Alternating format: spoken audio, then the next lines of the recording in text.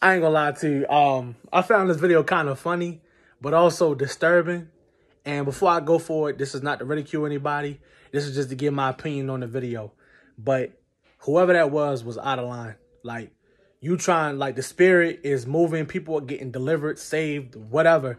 And you're trying to choke the spirit because either you're worrying about time or you worried about trying to move on your own on your own, on your own understanding or whatever, not trying to be disobedient to the spirit and be disobedient to God. Like, don't do that.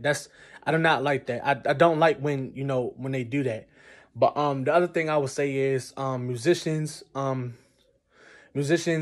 to bash these musicians, because I understand they were upset. They understand they had every right to do what they did. But one thing I will say is, don't let the devil trick you.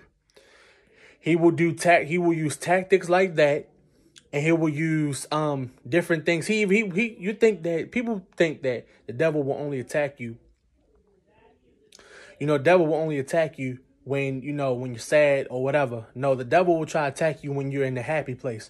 He will do stuff like that to attack you and this, that, and the third. So don't let the devil trick you out of having a nice composure, a positive composure, and don't let the devil trick you out of position. All right, that's my opinion on it. Y'all comment down below. Let me know what y'all think. All right, peace.